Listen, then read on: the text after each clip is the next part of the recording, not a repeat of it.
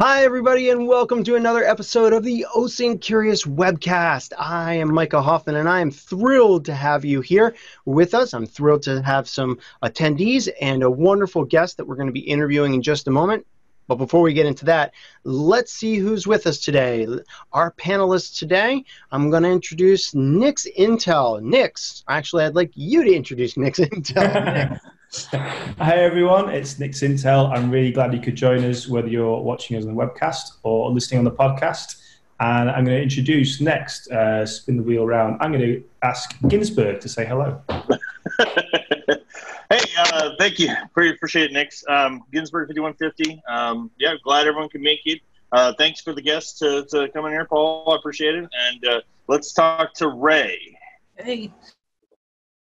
_Rae here, and I'm glad to be here today, and I'm glad to have a good guest and a lot of good audience members. Over to Dutch. Hi everybody, Nico Dekens, aka Dutch OSINT guy here, and well, with no further ado, I would like to introduce our guest of today. His name is Peter King. If I was informed correct, you pioneered a systematic research and analysis on online jihadists for the British government way back in 2004. And you also led a team of experts at the BBC in the same field.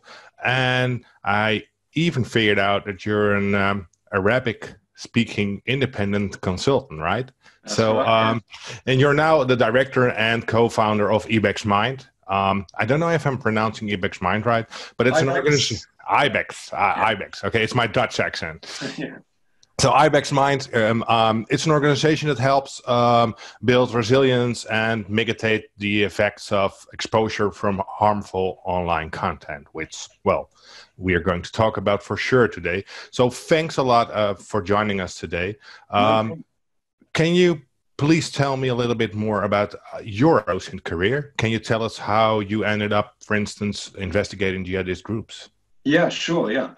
So I started out actually as a journalist way back in, the early 2000s, actually late 90s. Worked out in the Middle East. That was after studying Arabic, so that was my major, and got into journalism, working for AFP out in Jordan and then Egypt for a couple of years. Then came back to the UK. And worked for part of the BBC called BBC Monitoring, which looks at the world's media. When I started, it was more traditional media, but then social media started becoming much more of a thing. So back in 2004, then I started working specifically with like jihadist content, and jihadist content at the time was being delivered through web forums, and so that's initially it started getting stuck into that, specifically related to Saudi Arabia. And I actually did a couple of years, about a year and a half with the UK Foreign Office, and that's when I really started looking at it full time, really. Then I ended up back at the BBC a couple of years later. 2006, we ended up setting up a team focused on jihadist media content, mainly Arabic focused. And I ended up kind of running that team. So during that time, obviously, you kind of get exposed to quite a lot of nasty content. Initially started out not too bad, although there were some pretty nasty experiences quite early on. But then as, you get the kind of social media plays into the impact of this stuff. So back in the days of the forums, it used to be you used to be able to kind of control and regulate what you're exposed to much more. But now when things kind of moved on to Twitter in 2012, you ended up, you've got these kind of feeds of information coming through. You can't really control so much what you're exposed to. So then it was around that time when I started taking the whole thing about the impacts, the mental impact, much more seriously. Even though I'd kind of had quite a lot of training in that area right from early on when I first, probably my first kind of training in kind of trauma awareness kind of stuff was back in 2006. So always kind of like building up, you find out something interesting that kind of chimes with you and you go, okay, that makes sense. And then you kind of build up gradually as you go along. But it was only really when I was actually kind of running a team myself. So I ended up running my team at BBC Monitoring. And then you're kind of like suddenly responsible for other people as well. You start taking a lot more seriously.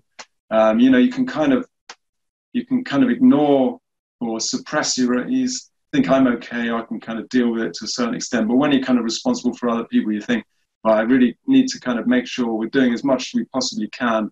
And then thinking about all the different kind of like things you could possibly do, and, consulting with your team on kind of what works, because different things work for different people. One thing might work for me and something else.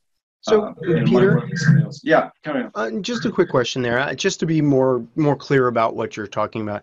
The work that you've been doing for years is essentially working with teams and people that are looking at not dangerous content, but disturbing content, whether it's abuse or terrorist attacks.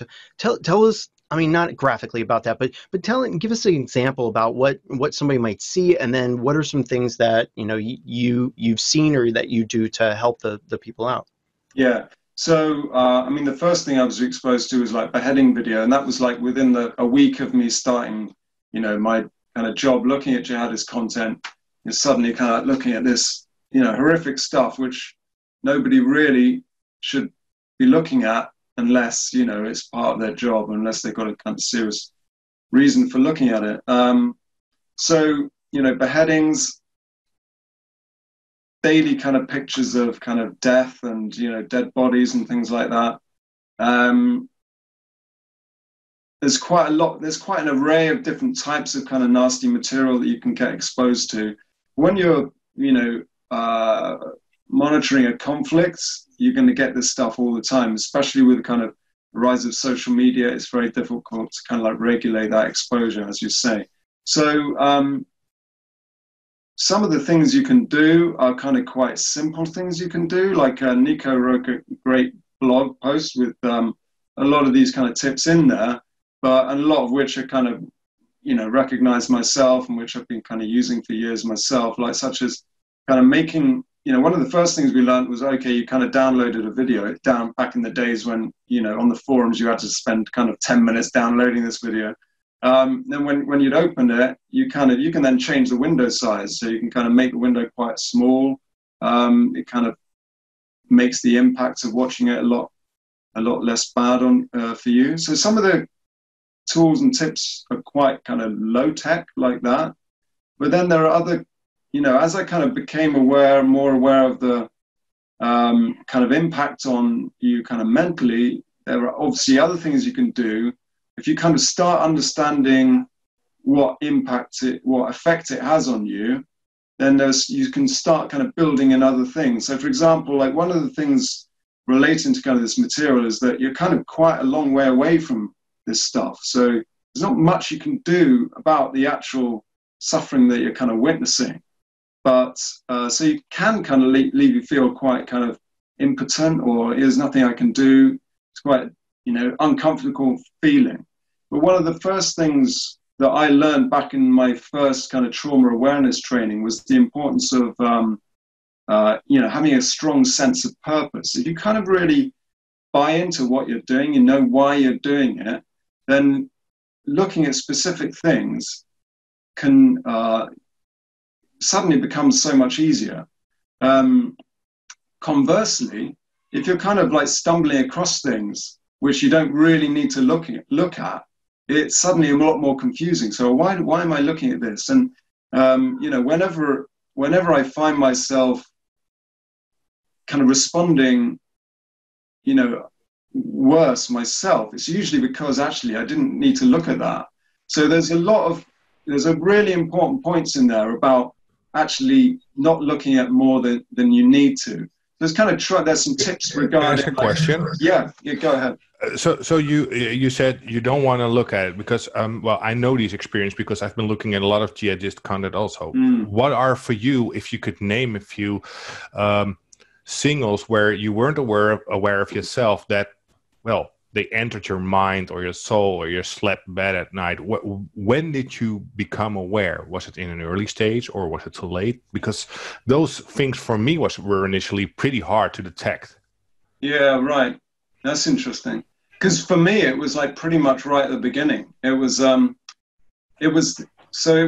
that kind of big impact experience, like right in my first week of the job when there was this hostage crisis going on. So I was at the UK Foreign Office. There was a British national out in, Iraq, who, along with some Americans, was taken hostage. And then you get this kind of build up, with the propaganda, the initial hostage video where you know they've got them. And then, eventually you get the videos showing the, point of death, which is, and having to watch one of these. And I wasn't prepared for it. And then the impact on me from that was I kind of felt quite, felt probably a bit depressed initially, quite confused as to like how I should feel about this. At the same time, initially when I saw it, it was kind of there's some weird fascination with what's actually going on. So you kind of get drawn into it. And it's that thing about probably then, at that point, I was seeing more than I needed to see. Or what actually do I need to see for the purposes of my job? I guess I need to kind of verify that this guy's died. So is that also a measure for you to prevent, for instance, from coming numb while looking at this information? Because I noticed, for instance, when I was looking at this stuff, well, you're talking about beheadings. At one moment in time, I had someone walk up my desk, and I was eating my lunch, literally looking at this footage, and he was like, yeah. "Are you crazy, Nico? You're eating lunch while watching?" Yeah, I'm just doing my job, and that was the moment for me when I thought, well, dude, wake up. This isn't normal. You're eating lunch while looking at this horrific content. Well, yeah, I can kind of see where you're coming from with that. But at the same time, if you are doing this day in, day out, you need to kind of build in for yourself some kind of barriers to this content. And that may be, so you can easily kind of overload your kind of empathy with the people suffering. And if you're kind of empathizing too much with all the individual situations you're seeing, then you are going to get overloaded with that kind of distress, especially if you haven't got a channel for kind of comprehending it. But so for me, if I'm kind of looking at things, I will kind of like kind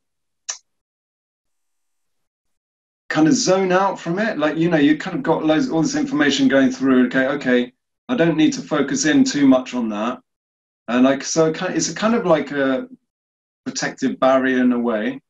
I can't say exactly how I do it. But then when you do have to kind of engage with something, then you need to, in a way, put on the kind of protective clothing, which is like, doing the things like making the screen smaller, maybe turning off the audio, like disconnecting the audio from the video, doing these kind of various things which kind of can, I guess, build in some increased barrier from you.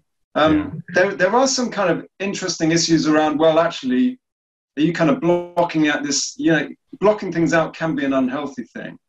But I think if you're doing it day in, day out, you kind of need to have some of that in there. So if I was to ask you, what would be your, let's say, top 3 of methods to prevent yourself from being overexposed to harmful online content, for instance? What would be your best tips? Well, I guess that, some of the things I mentioned already, like the kind of small screen size and the audio, but for me, the kind of key things are actually, it's something to do with around like that sense of impotence, so I'm not in control of this, and there's very little you can actually do. But there are small things you can do to kind of take back that kind of agency. At the end of the day, you're kind of like there looking at this screen. You can actually walk away from it really easily. So I can just turn away from my desk and suddenly it's not there anymore. So I've kind of taken back that control over what I'm being exposed to. And that's kind of really simple thing, like just getting up away from the desk and like walking away. I remember one, particularly kind of, it was kind of troubling in various ways video that I watched. And it was troubling not only because of the content, but it was because of the pressures I was under and all these additional external things. But then I remember kind of getting up and like walking away from my desk. And that's kind of the overriding memory I have of that. I don't really have many images from the video in my mind. but I do have this kind of sense of like, kind of like draining, like as I kind of like walked away from the desk. And actually that was like quite a positive feeling. Although, you know, it was quite emotional. It was like a big draining out. And that's my kind of memory from that video, which I guess is like, you know, I'd already been in the game for quite a long time by this point when, you know, I was much better equipped to kind of deal with these things. But one of the things, I mean, you know, it's important to kind of like, so one of the key things for me is like the sense of purpose, understanding like why you're doing something. It can really help. Like, and conversely, if you stumble across something that's really bad. The other thing is like talking about things like social support and like relationships, and being able to kind of start to kind of process the experiences. So not kind of bottling things up, and giving yourself a kind of structure, ideally, where you can do that. But if you're not able, if you don't have I was really lucky, kind of had a team around me, and one of the things I did with my team was we set up a monthly kind of almost self-help group. Somebody brought in some cake, and we'd sit down. We'd like once a month we'd block out this time, so it's kind of like safe space for us. And we'd all sit down. We'd all end up kind of looking forward to it, and we basically talk about all the horrible stuff that we saw. And you could say that's kind of like, you know, sometimes we kind of like laugh about it, and you know, humor's quite a good way of dealing with things as well. But therapeutic. Yeah, it can be really. Yeah. But this whole process of kind of like talking about things, if you're kind of doing it, you know, as you're seeing things, then you basically start kind of processing, or you create a narrative around things, or you can understand, you know, it might be something that kind of really affected me this month, which I don't really know why, and just talking it through can go, oh, actually, yeah, that's probably, it wasn't necessarily the kind of material itself, but it was those external kind of work pressures which kind of made me really stressed out while I was doing it. So having that kind of like framework where you can sit down with people who kind of know what you're talking about as well, because they might have seen the same kind of stuff, is like really powerful. So can I ask a question? Oh, sorry. Go ahead, Gins. No, Gins, go ahead. I was going to say, there's a question from the attendants from OSINT, which is kind of in the same vein of what you're talking about. And he's asking, or they're asking, excuse me. Oh, you just dropped it. There you go. All right. Saying, is it better, or is there a preferred method of watching these things? Is it better to watch them together with the team, alone? Is there advantages or disadvantages to kind of bringing them into that space as well? So you kind of talked a little bit about like the offline stuff where you bring the team together and you talk about what you've seen, but is there an advantage or disadvantage to multiple people viewing the same thing kind of at the same time? I would generally kind of say you want to kind of reduce the exposure. So if a team is like working on something, then it's probably better if only one person is looking at that thing from a point of view of, you know, reducing the exposure to, you know, or limiting it to as few people who have to kind of watch it as possible. Yeah. But at the same time, you're absolutely right in terms of, the other people don't have to watch it, but the fact that you're kind of there with them kind of makes it so much better. And if you do end up like, I mean, a lot of people now are probably working at home when they used to work in kind of office spaces and things. And so, you know, people are more vulnerable now because they don't have that kind of support network around them. And I certainly wouldn't, like, you may be working, you know, living with your family, but I certainly wouldn't get them to watch it with you as well. Sure. Anyway, yeah. So, you know, making sure, you know, that other people around you are kind of protected from this stuff is like important. Well, and that's probably another very good point.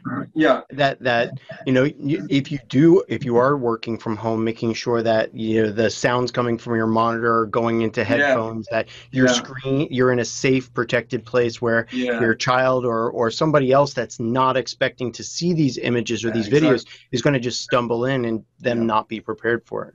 Yeah, really important, because, like, you know, we may know why we're doing something. We can kind of better equipped to deal with things, but other people, like, you know, they're suddenly, what on earth did I have to see that for? And that's the kind of time when, you know, you kind of end up feeling angry, like, why on earth did I have to see that? That's terrible. Yeah.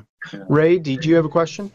I did. So I do a lot of work with like child exploitation cases, and you see a lot of disturbing things with that. And you mentioned the distance when you're looking at stuff, that things are so far away you can't really do anything, and oftentimes these are very close. Have you had any situations where you couldn't do anything immediately and you had to kind of wait the long game, and how do you reconcile with that mentally, where you can't run over and help someone right away? Yeah. Well, that's the, it's a really interesting point to kind of try and get your head around, but it's basically this, you may say, I can't actually go and help that person, but maybe actually the work I'm doing is in some kind of way kind of feeding into, it's a small part of trying to reduce this issue in the future. If people can kind of understand what's happening and all this, so I've kind of always had kind of quite a strong sense of purpose around, like, I know why I'm doing this. I know that it's benefiting, it's kind of feeding into a better understanding so that this is less likely to kind of happen. It's kind of my own small part of doing that. And if you can kind of find, if you can kind of have a strong kind of sense of values around why you're doing something, and a lot of people are quite passionate about things, and that does go quite a long way. But you don't necessarily have to be able to go and help that person, whether they're kind of close or far away. It's, reconciling to yourself, like, why you're doing the job and why, and if you don't have a kind of good reason for doing it, maybe you should stop doing it. Well, and that's actually one of the things about OSINT in general. I mean, since this is an OSINT webcast, about OSINT is that sometimes we are tasked to find things, to process them, to analyze them, and then to report. And we may never have that outcome of that pedophile was apprehended, or that person that beheaded somebody was taken out, or whatever. Yeah. We may never have that closure. Nope. Yeah, resolution.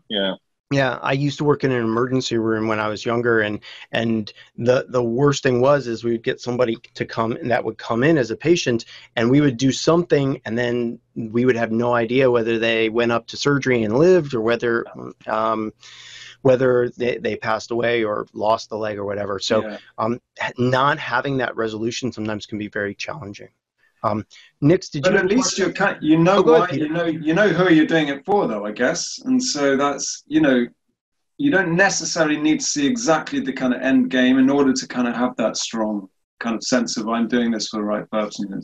I think the reason why you're doing it, and the reason for OSINT too, I mean, when you're doing an investigation and not just stumbling around in some jihadi forum looking at all the videos, when you're doing it with a purpose, you understand the larger scope. The images and the videos still may be very disturbing to watch and may still hit those trigger points. Like, I can't watch videos of kids being abused or hurt or in any way. It's too close to some of those things that I feel strongly about. But yeah, it understanding that person got served some justice would be very helpful too. But sometimes we don't get that closure. Yeah. Nix? Yeah, I was going to ask, you mentioned at the start about how you sort of led a team, and for people who are watching this and either they work with people who do this or they lead a team of people who do this, what are some of the signs that you might see in a co-worker or an employee that they're starting to get affected by this, and how do you deal with that as sort of from an intervention point of view? Yeah, so it's a really good question. It's not one that has it does have a quite simple answer, but there's no kind of one thing you need to look out for. But you can kind of boil it down to basically kind of changes in people's normal behavior. So you can't necessarily say, somebody who's withdrawn, that you need to be concerned about them. They may be kind of naturally introvert and naturally kind of, and maybe they're just how they are normally. But if they're kind of quite an extrovert person, and then suddenly you see them being kind of quite withdrawn, you should probably kind of maybe ask some questions, how are you doing, or something. There are kind of a range of things you can look at in general. So, I mean, if you're kind of looking at yourself, like kind of feelings of being, numbness and things, or, just irritability, they can be things that you might make you kind of question, actually, why am I kind of feeling like this? And I think one of the really important things is just kind of noticing, looking out, noticing how your colleagues are kind of behave, reacting to things? You know, are they kind of, you know, is their behavior slightly different from normal? But also kind of like noticing about yourself, because it can be quite easy just to not put two and two together and go, oh, why I'm feeling a bit weird. Like, why have I been feeling like this? Maybe it's because of that. And, you know, if you're kind of talking to people about these things, then you can kind of just the kind of that processing that you're doing there gives that, you know, can make something kind of, I'll give you an example, actually. So, like, for example, there was a time when I was working for the BBC when, you know, there was a kind of video that was kind of pretty graphic and nasty, and it had kids in it, and I did feel kind of pretty rubbish about this afterwards. And I was thinking, well, actually, it wasn't the fact that the kids were there. The reason why I found it so difficult was because it was a time when Islamic State group was really trying to kind of push all these buttons, and because I was working for the media, it kind of slightly undermined my sense of purpose myself, because I kind of felt complicit in the propaganda, you know. Kind of like they got you. Yeah, they're getting me, and they know that they're doing this. Like, they put these kids like in a castle, like in some kind of like historic site. Oh, I remember that one. You remember that one? Yeah, I do. Yeah, they had all these camera angles, and the kids, like, they sent the kids into the castle. It was like the Hunger Games, basically. They sent the kids into the castle, and the kids, like, you know, had guns, and then there were these, like, I probably shouldn't go into too much detail, but there were these, like, prisoners in there, and the kids killed these prisoners in some pretty gruesome. So shifting from the horrific content, thank you. You told us that you started looking at forums back in the early 2000s, right? So you've been primarily focused on jihadist groups online over the decades. What have you done within the, let's say, the open source intelligence field, technique or tool-wise, or to keep researching these groups? Because I know for a fact they also grew throughout the years. Yeah. Can you tell us a little bit more about, well, especially because this is still the OSINT Curious podcast, webcast. Yeah. Can you tell us a little bit how you were able to keep track of them? I think basically, right from the early days, what you do is you kind of immerse yourself in a way in the community, and you basically watch the community evolve as. You know, even back in the early days, the forums were getting taken down. If you kind of got your network that you're watching, one part of the network goes down. Everyone then starts talking about, oh, where do we go next? And there were some like major times back in, I can't remember, in the late 2000s when a lot of these big forums were getting taken down. Always tended to kind of coincide with 9/11 because I think the US was trying to like. Deprive them of propaganda space, and then you'd see them because they had several other kind of forums. They'd kind of move on to another one. You'd watch the kind of migration onto there, and then more recently with kind of the Telegram. So after the forums, they kind of then moved on to Twitter, and you could see people talking about that, and you'd follow them, and then they ended up all there. And then a couple of years later, they moved on to Telegram, and then at the end of last year. Telegram started had a big kind of campaign, which was now then sustained kind of to try and kick them off. They're not completely off there, but then you see people talking about all kinds of, quite obscure platforms, things that, I'd never heard of. One called BCM, which was doesn't exist anymore. It didn't last very long.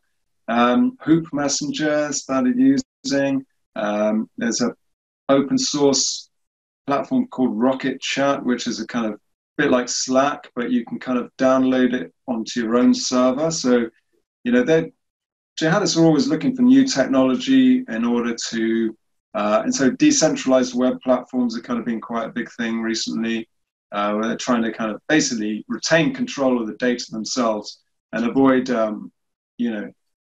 handing it all over to kind of a big centralized platform like, Telegram, Facebook, etc. You can then take them all down. So right, so that it's harder for them to. Yeah. It's harder for them to get kicked off a platform if they own the platform. Yeah. But still, I don't know if you agree with me. There is a change because all those larger, well-known platforms, they have been taking good countermeasures, not always, but the impact of the propaganda is way less than it was like 5 years ago because they were everywhere then. You could not see it. Yes, you're right.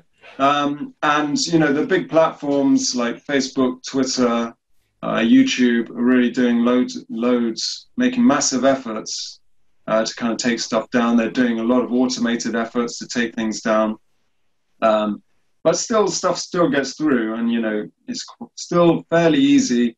But I think the important thing is it's less easily accessible just to ordinary people. You're much less likely just to stumble across something because they used to kind of hijack hashtags and things. So if you're following a hashtag, you just suddenly about like the Super Bowl or something, then suddenly the hashtag hijacking. Yeah, exactly. Hashtag hijacking. Yeah. Well, Peter, I would really like to thank you for this interview because, we're well over time already and we need to discuss some news. No problem, because it was really interesting because I really... This is awesome. I can talk for hours about especially the traumatic part of doing online investigations in general, and people just underestimate it. And I really would like to thank you for your insights and you clearly hear years of knowledge and learn and a very, very steep learning curve with that, where you learn to cope with it, learn to help your team with it, and now helping the OSINT Curious listeners. And I'm still here. I've been still here, so I must be doing something right. Absolutely. And you're still smiling too. That's a real big sign. So one of the things that we usually ask our guests when we're finished is, what is something that you want to learn? Usually OSINT related, but in this case, it can encompass the larger field of terrorists. It can be in mental health. What are you looking to get better at in this coming year? Well, one thing I'm kind of curious to learn about is there's kind of various studies done about like Tetris having kind of an inoculative effect. Like if you play Tetris after like watching a really nasty video, it kind of disrupts the laying down of the memories process. So it kind of the evidence is that it people who watch Tetris or play Tetris, half an hour after watching a video depicting kind of death and violence and things, have far fewer substantially fewer flashbacks than if you don't play it. Now, I'm interested in finding out if there are other kind of games which might have a similar effect. It seems to be something to do with the way you're kind of like mentally kind of rotating things. It's a visuospatial kind of element to this game, which kind of interrupts and prevents these kind of memories getting stored in a kind of unhealthy way. I'm just interested to know to find out if there are other similar games or tasks which have a similar effect that may not be as kind of potentially stressful as Tetris, like to play. Because like if you play Tetris, you can get really quite stressed out by it, and that may kind of not be quite so good. So I'm sure there are kind of other games out there which kind of have a similar kind of effect on the brain, which you could play, which, I find Tetris a bit annoying. So that's Well, thank you so much, Peter, for being on here. For those of you that don't know, Peter is on Twitter at IbexMind, so twitter.com/IbexMind. And also, Peter's on the website, ibexmind.com, where you'll find a whole bunch of information about his... Peter, is this a nonprofit? Is this a company? I'm sorry. Yeah, we're a company. We will... So we deliver kind of training, so initial training.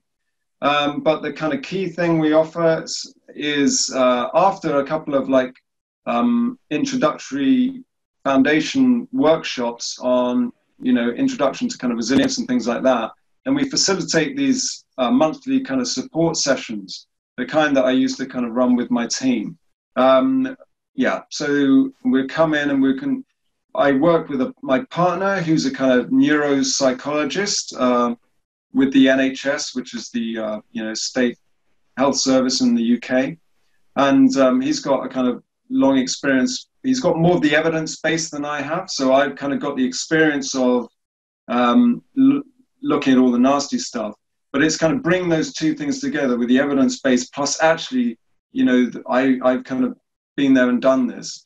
And we kind of found in my team in the past that actually trying to get kind of psychological experts on board, people would often, find it difficult to kind of engage with them, or you'd find it a bit of a taboo. And so we're trying to depathologize the whole thing, make it much more accessible to ordinary people. So, you're not feeling like I'm a patient, I'm being given therapy or anything. Basically trying to build on people's initial strengths and kind of build on, the inherent strengths in a team to allow people to kind of learn from each other and get better at, helping each other out when we're not there. Cool. Well, thank you, Peter. Appreciate that. And now let's go ahead and take a look at some things that have happened in the last couple weeks. And I would like to start off with thanking 2 new Patreon members, Adam Maxwell and Sarah Wolmer, for supporting our project and financially through our Patreon.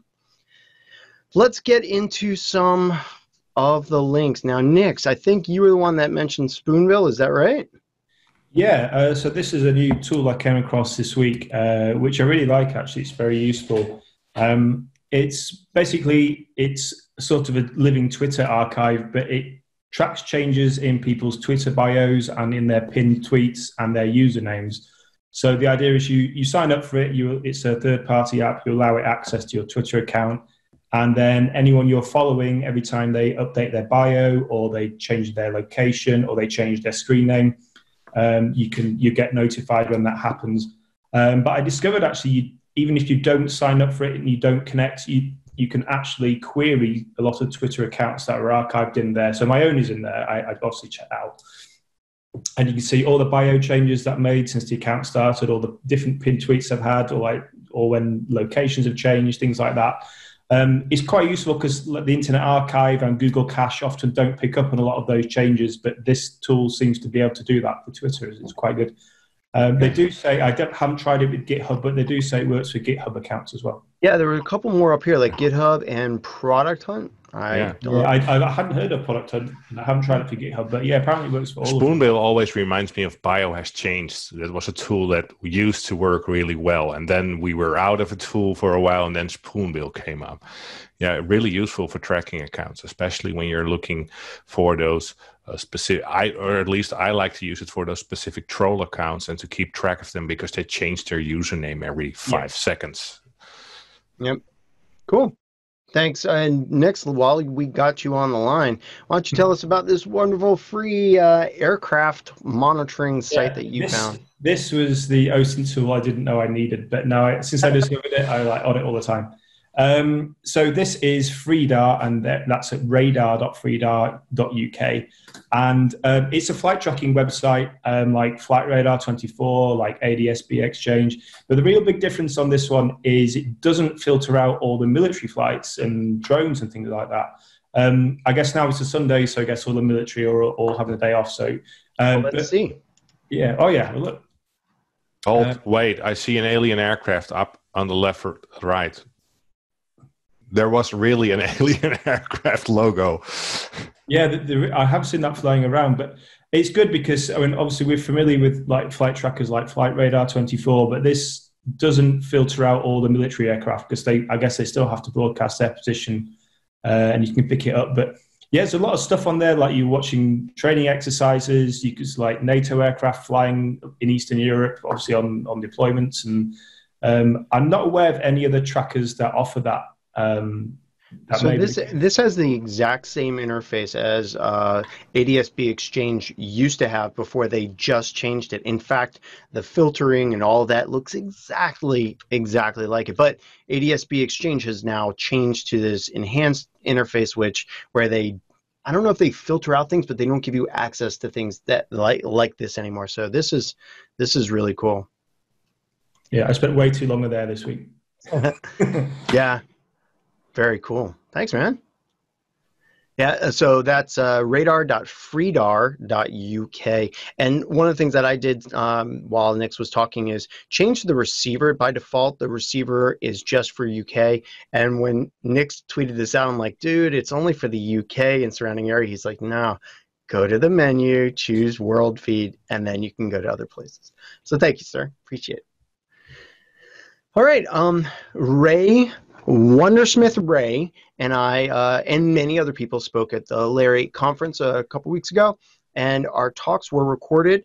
They are available on the YouTube channel for Layer 8, and also ones from last year's Layer 8 conference are also on there. So go check that out if you weren't able to make the conference. Again, wonderful free OSINT videos on all of the cool things, including Rae Baker's OSINT on the Ocean, Maritime Intelligence. What did you think about? There were some really good presentations.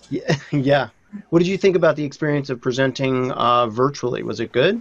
I thought they did a really good job. It went over without any issues. I'm not a fan of Discord really, but it worked out well. I think overall they did a really good job. I agree. Yeah, and there were some really interesting talks because I couldn't attend. Yeah. But now I like that the videos are up and I can look them at my own pace. Because I'm old, I need my own pace. Yeah, and Nico, I'm old, I need my own pace. You got your own pace, man. So while we're talking about videos, the Sector 035 released a 10-minute tip on Google dorking, which is one that is a companion video for his blog post that he released earlier this year. And this can be found on our 10-minute tip YouTube playlist, which you can visit from our YouTube channel. Let's get to a couple of other tools that are out there and techniques. This is actually kind of a tool and technique. And I don't know which of you want to talk about this, but this is OSINT Combine, one of our sponsors, and just Chris Poulter's an amazingly technical dude that can explain things well. I love that about him. He wrote a blog post here on his OSINT Combine site about how to use things within your browser, the web developer tools, to visit different social media applications and download those videos. Specifically, he was looking for videos in this short blog post. But how do we use the web developer tools to identify where those videos are coming from on the site and then go ahead and download them without those wonderful extensions that all of us know and love? And it's a very easy to access blog post. It's easy to understand. He gives these great little images and shows you how to do it as well. Now, OSINT Curious, we also have a 10-minute tip or two about using the web developer tools. So if you need a little tutorial, we got you. Yeah, great blog post. Yeah. Now, this one also popped up. Nix, I believe you were the one that submitted this for us to talk about. You want to explain what it is? Yeah, this is a guide to investigating website infrastructure, and it's been put together by Amnesty International. They had this citizen evidence website where they teach people investigative techniques. It's really, really good because it's pitched at sort of people who are beginners to understanding the internet and investigating websites. So if things like DNS and IP addresses and whois are a little confusing to you, it's a really good place to start. But it goes through looking at how IP addresses and domains are linked, how we can look at passive DNS to see where websites and IP addresses might have been linked together in the past, even if they're not now. How you can use whois, because everyone thinks, well, whois since GDPR is a waste of time. There's still little nuggets of information there that are useful. And then he ties it all together with a practical example at the end, looking at how different malware and phishing sites were linked together. But it's a really good, comprehensive introduction to that topic. Nice. And a lot of OSINTers focus more, like Peter and Nico were talking about, more on catching terrorists or finding people finding people.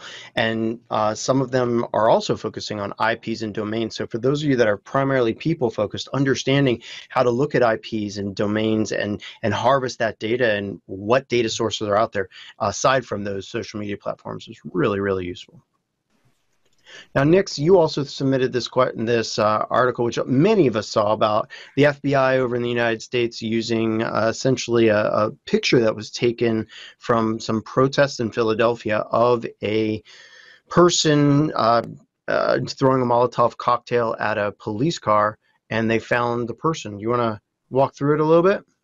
Yeah, and this is quite complicated how they did it, but really as an example of what's possible through OSINT, it's really complicated because it's a really complicated bit of OSINT work, but it's nearly all OSINT. There's no like advanced facial recognition tools or phone taps to do this one. Basically, as you can see in the picture, this lady was throwing a Molotov cocktail, I think, at this police car, and the FBI tried to find out who did it.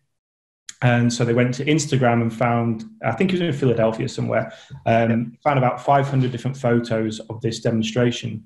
And they discovered this woman that you can see on the right there was wearing this blue T-shirt with, I think, a Black Lives Matter slogan on.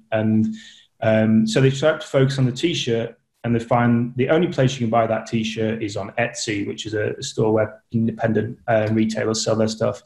They found she had left a review of the T-shirt, I think, on the Etsy page, or thanked them for the shipping.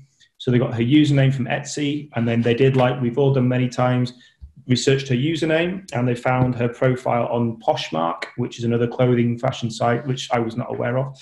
And then from her Poshmark profile, they moved on to her, that was linked to her LinkedIn profile. Then from the LinkedIn, they found out where she worked, what she did for a living, what her real name was. And then they found photos of her on LinkedIn, I think, because she works as a masseuse. They had photos of this very distinctive tattoo, which matched to the tattoo of her on LinkedIn, matched to the tattoo of her when she's throwing the petrol bomb. Only at that point, I think, did the FBI then try and verify it. That's when they started doing subpoenas to these companies. But the actual link between the throwing the petrol bomb and identifying the girl was all done through OSINT, just pivoting through social media platforms. Photos. Classical OSINT. I really enjoyed reading the steps in the story, just because, well, like you said, you pivot up from point 1 to point 2 to point 3 to getting someone. Yeah, really cool to see. Yeah, it's just that curiosity, keep pushing and see how far you can get. Yeah, powerful stuff. All right, moving on to some TraceLab things. TraceLab has, in the last week or two, probably 2 weeks, announced that they're changing the name for their OSINT CTF, the missing CTF, where they allow people around the world to look for missing people and submit tips in a capture the flag format. They're changing that name to the OSINT Search Party Capture the Flag, a search party like we're going out and trying to look for somebody. And they've changed that, and also they announced their global OSINT Search Party Capture the Flag coming up. And it's coming up Saturday, July 11th, UTC time there.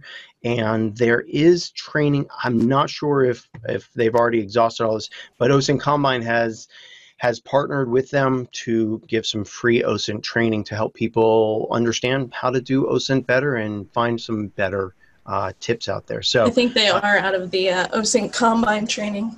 I do want to add that these are going to be monthly global events now. Yep. Yeah, these are going to be monthly global events. Thank you, Rae.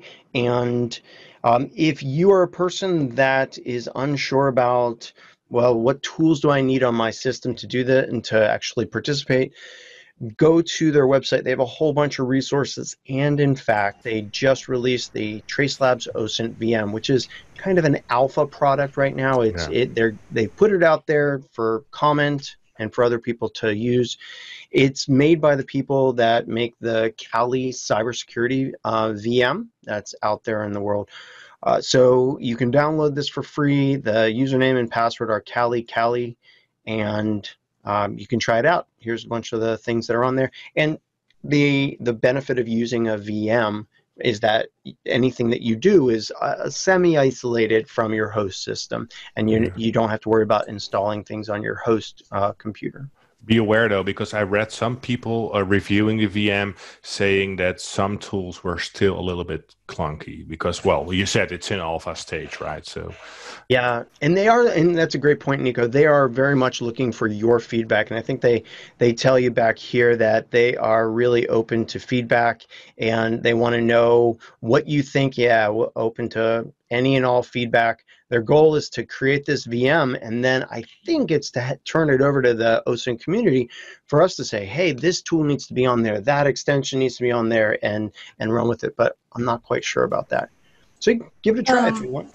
We also just created a contestant guide that has a lot of information on how to compete and resource links and mental health suggestions, because a lot of times you have to leave these cases and never look back, which is very applicable to our conversation today. Yeah. So that's pretty cool, and check that out. Cool. Lots of free resources over there at Trace Labs. And Nico, you are going to be doing a SANS webcast this coming week, right? Yeah, Tuesday. On Tuesday. Yeah, it will be at 1700 hours UTC time, so Universal Time Zone, and I will be talking about, well, the basics of video and image verification using, basically two tools in the Chrome browser. I will teach you in approximately 1.5 to 2 hours what you can do with it. Well, you guys know me by now. The thought process, that's what counts.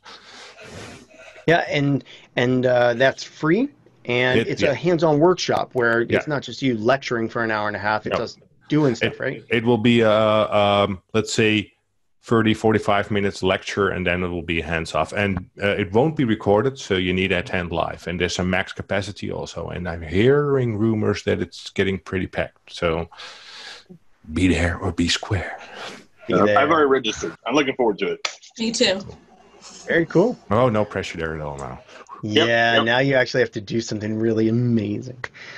Well, everybody, that brings us to the end of our Webcast podcast. I would once again love to thank Peter for being on here and sharing his information about how to work with challenging, disturbing mental health concepts when you're doing your OSINT. Peter, thanks for being here.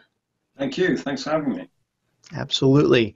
And thank you to our wonderful attendees and our panelists here for making this another webcast that is going to be posted very shortly to our website and all.